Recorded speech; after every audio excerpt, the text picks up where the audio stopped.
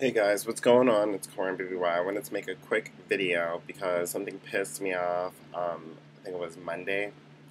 So I'm sitting down, I'm watching Charm School, I'm tweeting, I'm having a lot of fun with people, tweeting and talking about Charm School and basically sending shout outs to Risky Business, who is actually Risky, who won Charm School. Congratulations to you, Risky.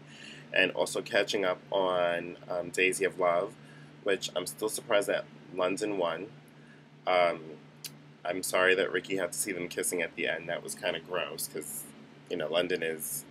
They're going to break up eventually. I mean, they're going to break up. But anyway, I'm straying from the topic at hand. So I'm tweeting and I'm having fun, and all of a sudden, like, I see that somebody tweeted to Chris Crocker, like Shane Dawson said something to Chris Crocker about, like, oh, well, I never said anything about you. So I'm like, oh, he's online. He's on Twitter, so let me add him. So I added him. And all of a sudden, there was like this war on Twitter, and people were choosing sides. And Shane Dawson fans were fighting against Chris Crocker fans, and Chris Crocker fans were fighting against Shane Dawson fans. Now, their battle is none of my business. What's between them is between them. But I think that when you post things on a public site like that, and people jump in, it's going to happen because you posted it on a public site. I don't think, however, that Twitter is the place for that. I mean, you guys already flood MySpace and YouTube and all these other places with your videos. Why bother with Twitter?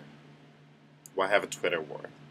Why do people have Twitter wars to begin with? Why is it that, and this is not only about them, this is about everybody.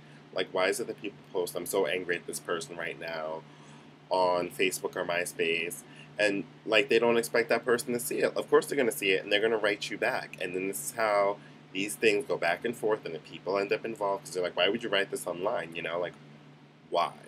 It's one thing to say you're upset, or you're having a bad day, or you're mad because of a certain something that happened.